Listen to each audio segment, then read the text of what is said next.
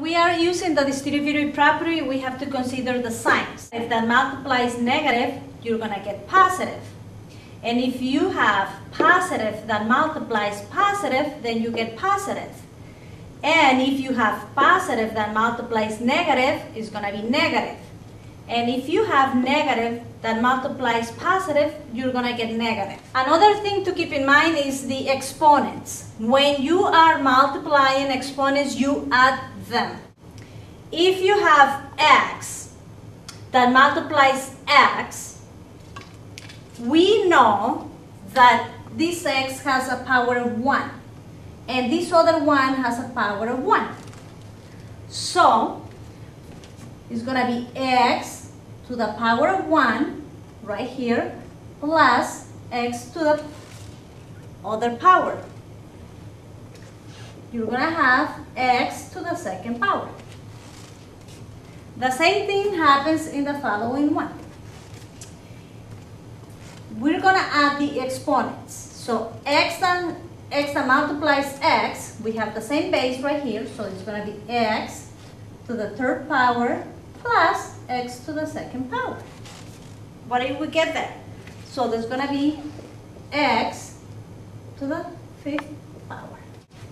If you have 3 that multiplies 4x, we know that when you multiply 3 times 4, you're going to get 12.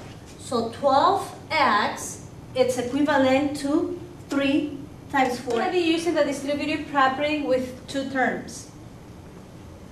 Now we have 2 that multiplies x plus 3.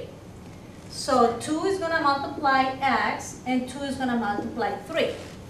So now we have 2 times x plus 2 times 3. We can simplify this and we get 2 times x, it would be 2x plus 2 times 3 would be 6. We're going to use distributive property using 3 terms. So we have 4x that multiplies 2x, and then we have 4x that is going to multiply negative 3. We have 4x that is going to multiply negative 6x. So 4x that multiplies 2x plus 4x that multiplies negative 3 plus 4x that multiplies negative 6x.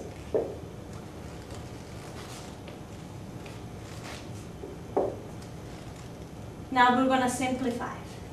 So 4 that multiplies 2 is going to be 8. Then we have x that multiplies x. It's going to be x to the second power. Then we have positive 4x that multiplies negative 3. So positive and negative is going to give us negative. Then 4x times 3x is going to be 12x. Then we have the same situation. Positive times negative is going to be negative. 4x times 6x is going to be 24x to the second power because they have power 1 and power 1, and we add exponents.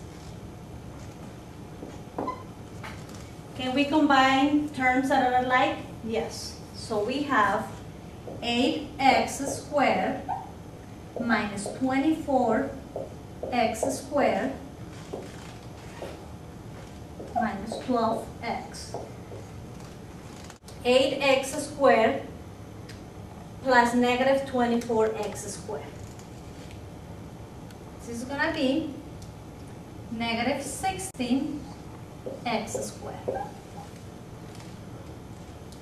Take care of these two. Minus 12x. Property with 4 terms. So we have 2 that multiplies negative a, and 2 that multiplies 2b, 2 that multiplies 4a, and 2 that multiplies negative b. So we're going to be using the distributive property. So the first term that we have is going to be 2 that multiplies negative a plus 2 that multiplies 2b plus 2 that multiplies 4a plus 2 that multiplies negative b. Now we're going to simplify. 2 is positive and you have a negative right here. So positive and negative is going to give us a negative sign. Negative 2a plus, both of them are positive, plus 2 times 2 is going to be 4b plus 2 times 4 is going to be 8a. Positive and negative is going to give us negative 2b. Can we combine terms right now? We can do it because we have a, and you have a, you have b, and then you have b. So you have negative 2a. I'm going to put all my terms that are alike together. Negative 2a plus 8a plus 4b minus 2b.